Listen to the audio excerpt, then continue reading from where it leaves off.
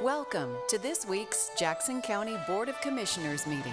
This meeting is held in the Jackson County Courthouse Auditorium at 10 South Oakdale in Medford.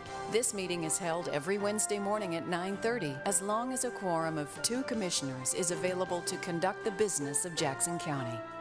Your Jackson County Commissioners broadcast this meeting over Rogue Valley Television, and it's available for live streaming and review at jacksoncountyor.gov. Under the Government tab, under Recorded Meetings, click on RVTV Live Streaming. The types of business that occur at this meeting include public hearings, official voting on actions by the Board of Commissioners, presentations by departments of the county, and recognition of service that makes our county great. Agendas of the meetings are posted on the Commissioners' Bulletin Board and released on the county website and through local media in the time required for public notice. Many of the conclusions on the business presented to the Board of Commissioners have been discussed in detail and prepared by the Administration Office and staff prior to consideration at this meeting and the official vote.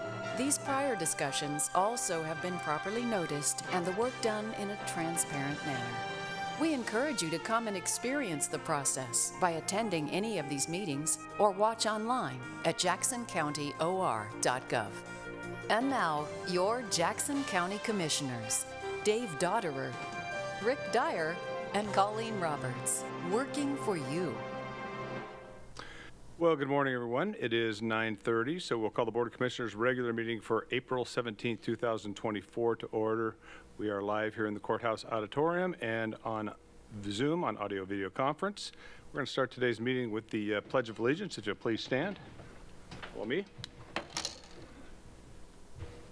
I pledge allegiance to the flag of the United States of America and to the republic for which it stands, one nation, under God, indivisible, with liberty and justice for all. Thank you. We will move on now into our request for and discussion of non-agenda items. We do have a 5-minute limit pursuant to the codified ordinances of Jackson County, Section 213.06. Members of the public may address any item not on the agenda.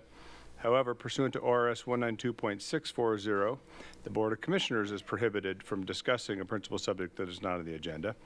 Therefore, the Board of Commissioners will listen to your concerns and may consider the matter you raise by asking staff to follow up on any questions or by placing the matter on the agenda for discussion at a future meeting. I don't have anybody signed up in the auditorium today, but if there's anybody here that didn't sign up that would like to speak, I'll give you your time now. Looks like we have none. Anyone online? Mr. Chair, I have no one with their Zoom hand raised at this time.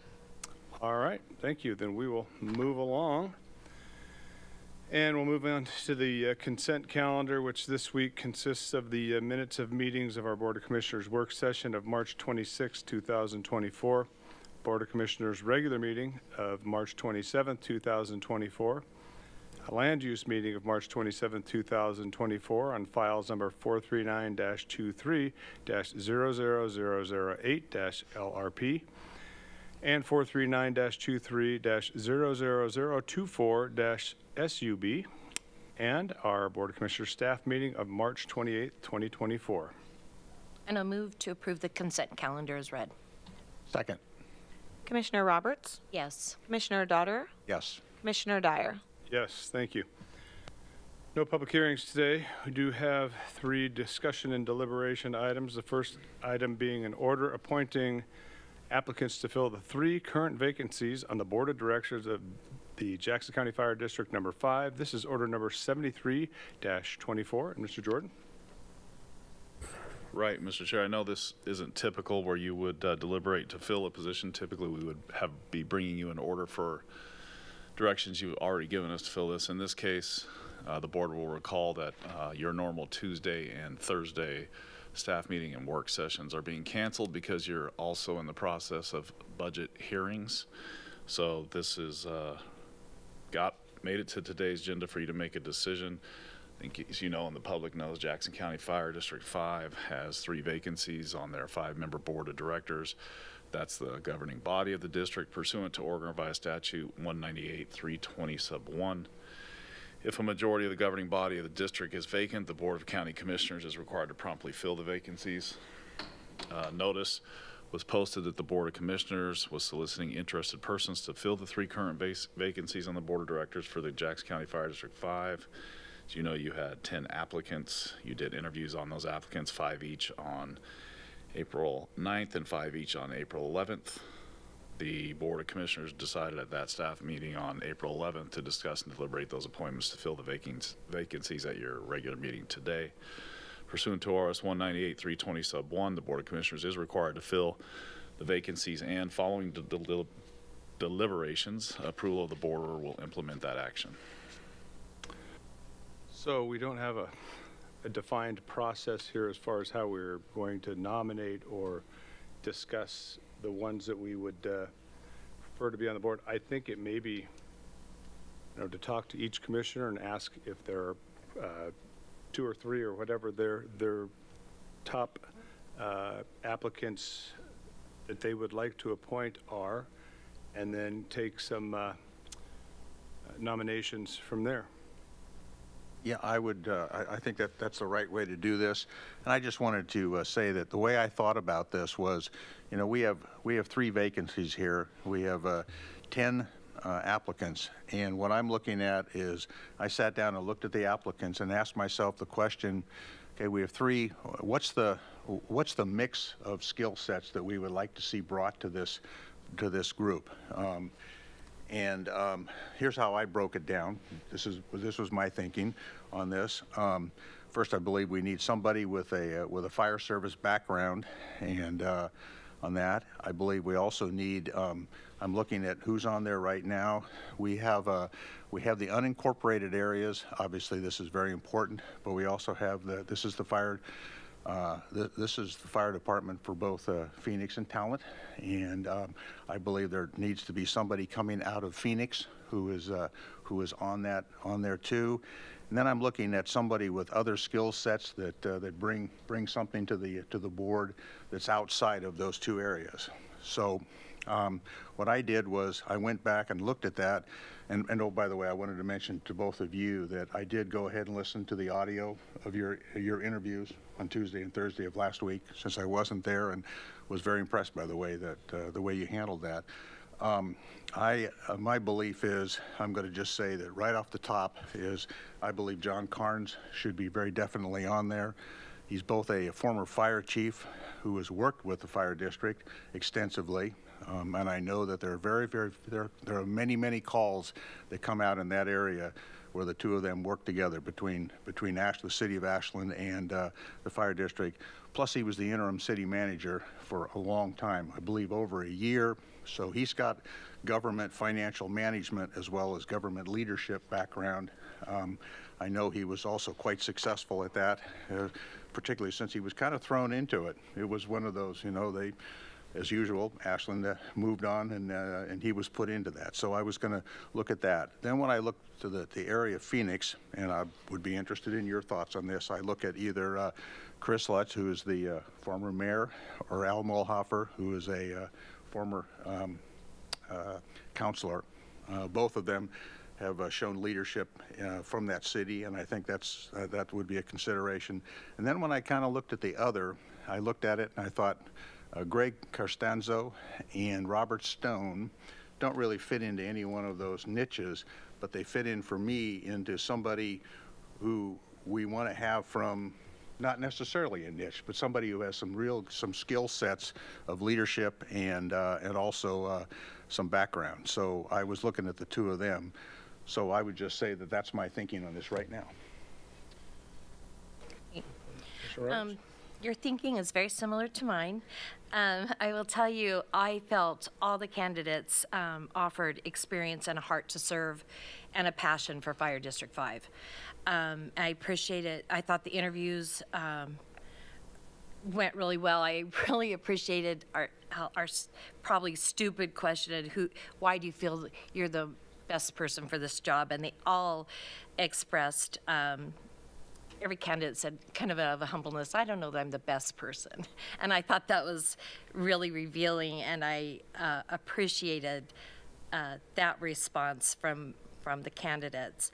And And I want to also point out the fact that our passion to fill this, it wasn't worth waiting another week, which is why we're talking about today being so close, moving to fire season, and our passion for Fire District 5 as well.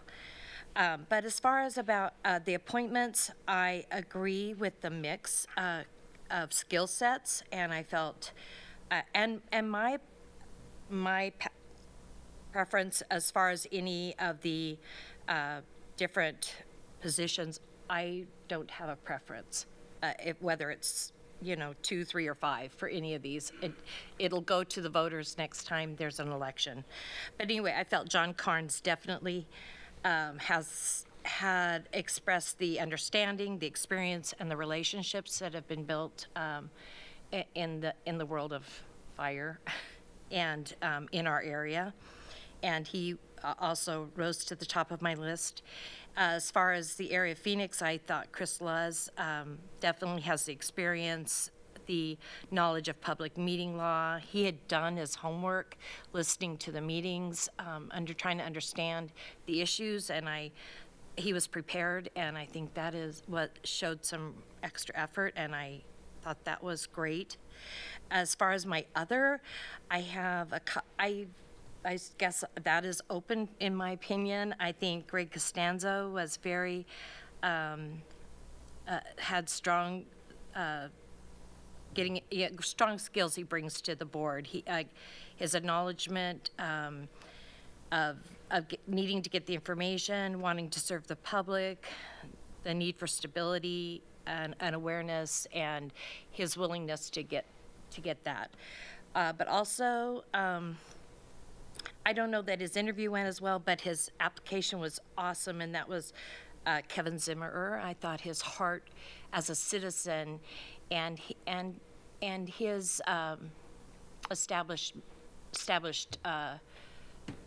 residency there, I guess, and the loss of his home in the fire, just his real passion to serve on that fire district board as just a real heart there, and that aspect of it as well is another recommendation between those two.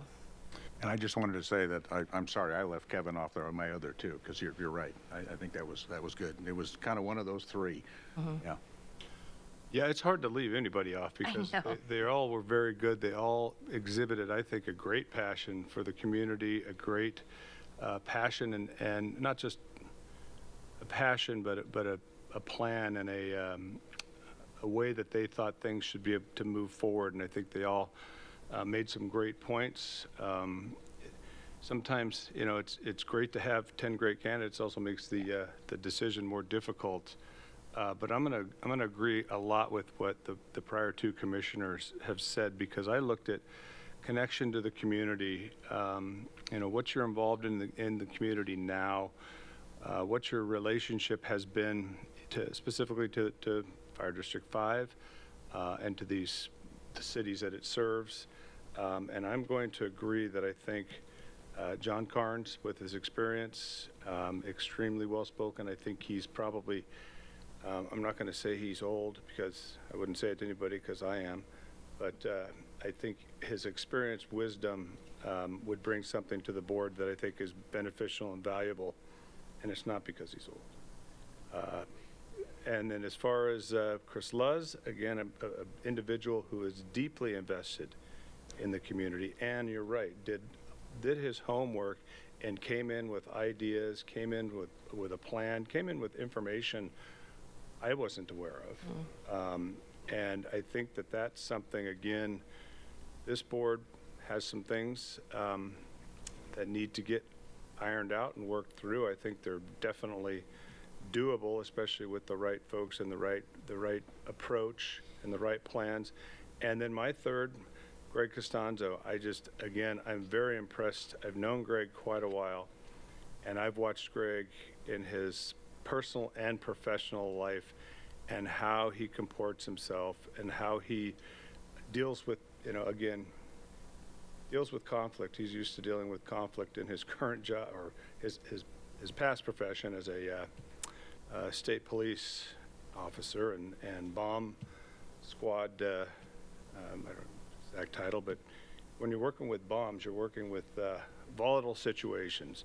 I don't know if the situation on Fire District 5 quite rises to that level, but he's used to working in high-pressure situations. So I also agree those three have what I think the passion, experience, and commitment to do a great job for Fire District 5 and the citizens they serve. So I guess we'll take nominations. Or a motion to appoint. I will go ahead. I was just going to, I'll write them in here. Okay. I'm just going to make sure, we have to make sure we put them into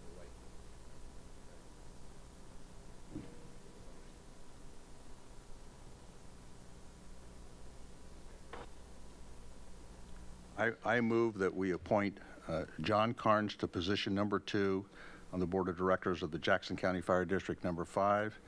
We appoint Chris Lutz to position number 3 on the Board of Directors of Jackson County Fire District number 5, and that we appoint Greg Costanzo to position number 5 on the Board of Directors of Jackson County Fire District number 5.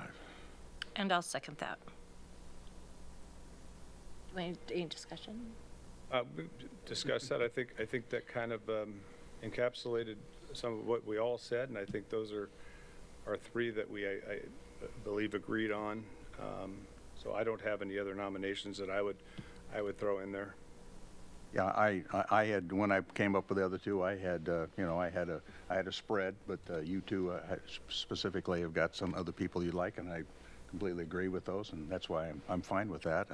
The point is, we really had a real. This was really good. This was a good.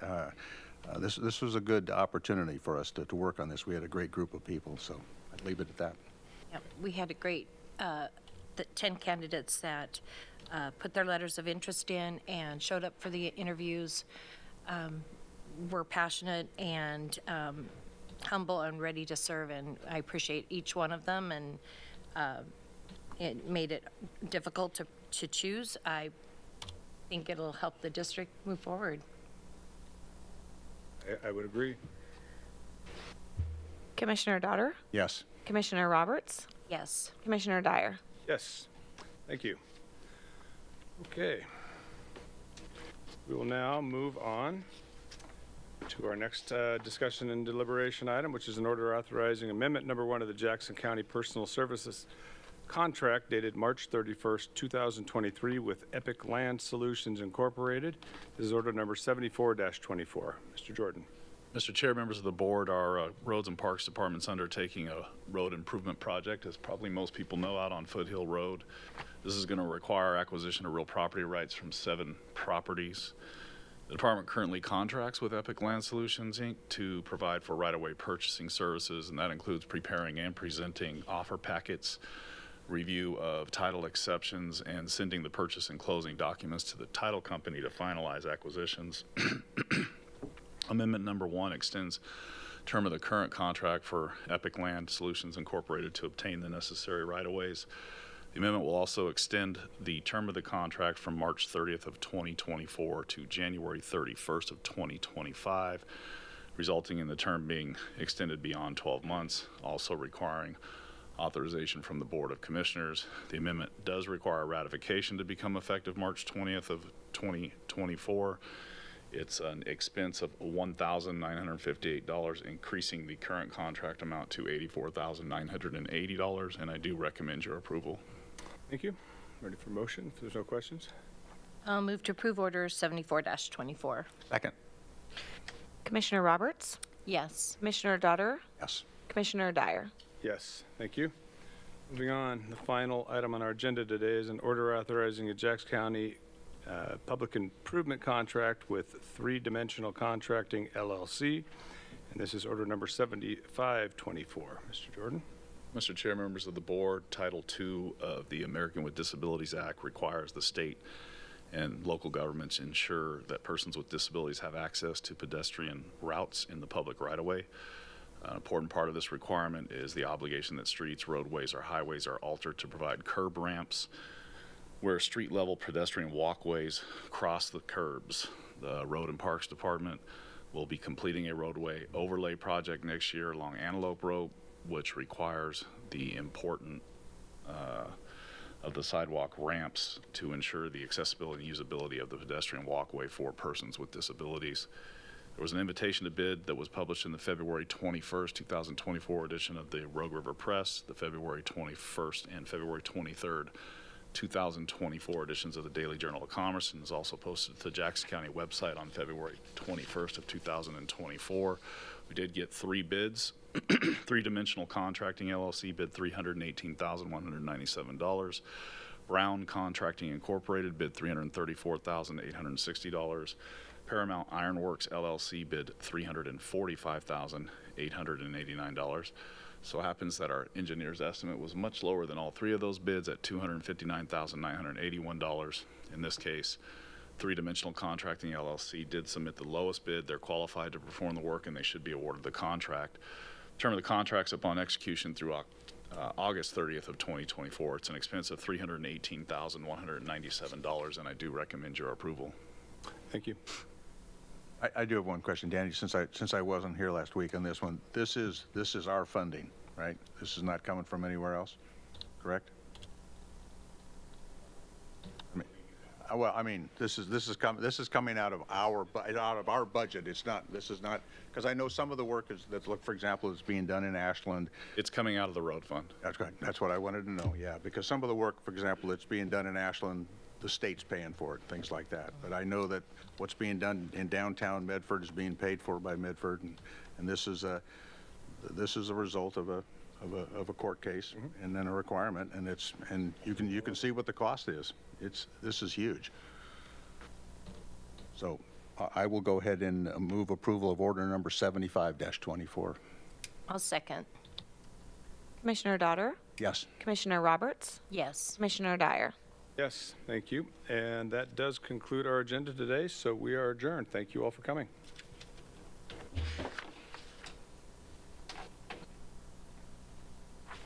We hope that you have enjoyed this week's Jackson County Board of Commissioners meeting. If you have any questions on any part of the show, please feel free to contact your Jackson County Commissioners or staff. You can find their contact information at jacksoncountyor.gov.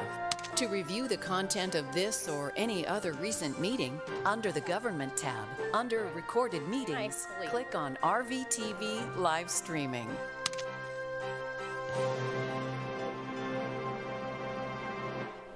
Well, yeah. No, I mean, thank you.